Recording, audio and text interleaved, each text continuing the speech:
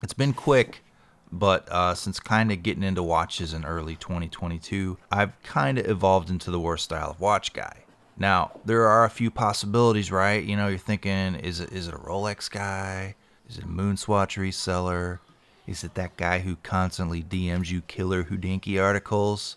Maybe it's an Android watch guy. No, silly, it's none of those. An Apple Watch guy. I'm an Apple Watch guy. We're all terrible, though, you know? You know, that cute little metadata square on my arm and that lumpy $100 magnetic band. It's got me looking pretty punchable. Now, viewers familiar with my content will know that I did some watch reviews last year, including the Serge Model 2, which quickly became my favorite automatic. I feel like it fits my whole vibe. The stonewash accents reminiscent of my dry, flaky hands. And although I'm not into snorkeling, it being a classic diver works out well as it resists the overall moistness of my body. And back then it felt kind of good being in motion enough to keep an auto wound. You know, however, now it's just my Apple Watch telling me I'm fucking lazy, you know. Hey there, buddy. I noticed for the last 50 minutes you kind of been sitting down, so, you know, as soon as you're done with that burrito and that Arizona lemon tea, why don't you help me out? You can do it. Just 1 minute is all it takes. Now today we're taking off the Apple Watch and checking out the Model 3, the design reminiscent of the Serge Model 1, but now thinner and quartzified. But just how thin, you might ask? Well, let's take a look at those dimensions. The basic footprint, you know, if you're thinking about it, if you're familiar, the Apple Watch 7 45mm, you're looking at something that wears similarly to that. I hope you're not familiar though, but if you are, good luck pleasing those rings. All right, let's take a closer look. The Serge watch is customizable with bezels, but the dials come in three main colorways. You got your black dial, you have your green dial, and as pictured in this internet video content, the gray dial. The Serge makes a lot of bezels for these. Here we're looking at the ammo can, which is kind of an OD color made from ammo cans, you know, your surplus store. Then there's the orange G10 protecting your wrist during hunting season. Yeah, matches your vest, huh? And then an antiqued copper. Now, you know what? This is maybe stonewashed titanium. I see some copper colors in there, though. So it could be copper. So I want to hedge my bets. It's either titanium or copper, guys, okay? And as you might be thinking, ammo can and antique copper can change character over time, which is what I like, picking up a little wear. Zooming back out, the whole watch has a curated, aged finish, which I think looks about perfect.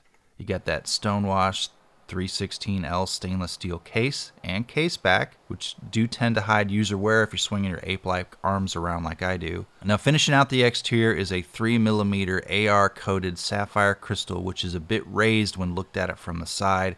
Has a little bit of an angular bevel, sits up a little higher. And the dial scene here is gray, which when contrasted with the applied indices, which are Superluminova C3 and BGW9, it's easy to read indoors and out. About the only thing you see on the gray dial here is the Serge logo. It's pretty cool though, and that matches the logo on the screw-down crown. And that is my explanation of things you can easily see, things you can get from the production listing. Is this video AI generated? It could be. Now to set the time, you unscrew the crown until you feel it pop. And then once it pops, you pull it out the rest of the way.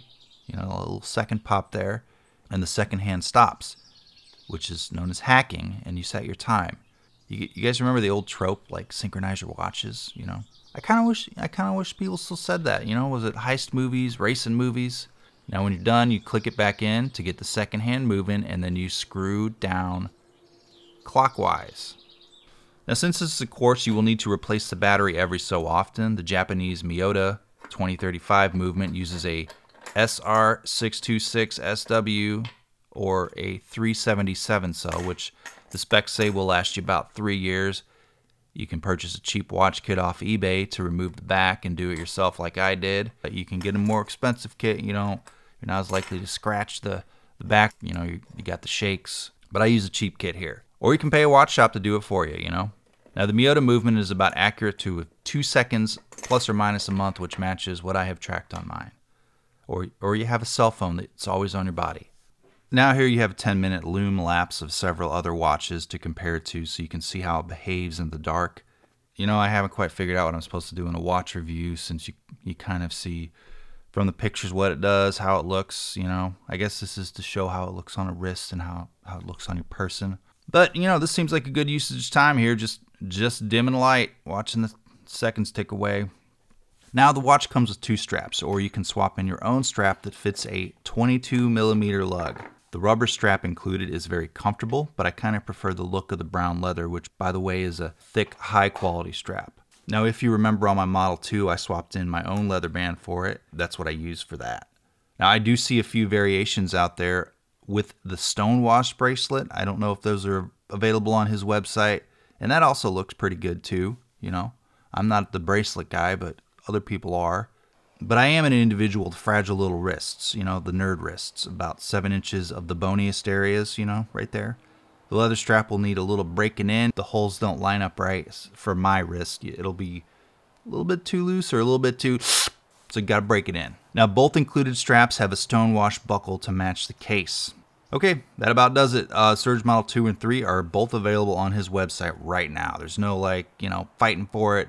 No wait, no sellout. I mean, they'll probably sell out, but, you know, but they're there now.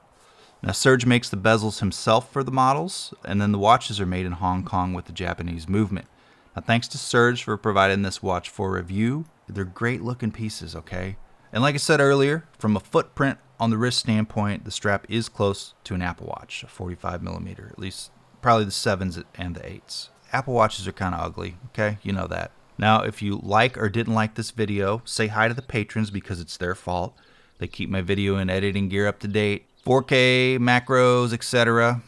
You can be a patron too. Now, if you don't want to support the channel that way, you can buy a t-shirt, or you don't have to do that.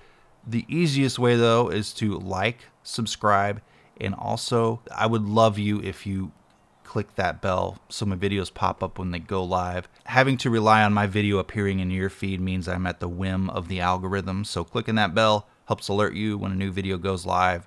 And I also post on Instagram when a new video drops, so you can, if you follow me there, you would know, and you can watch the videos. And, you know, views really help a person who makes YouTube videos, right? Thanks for watching.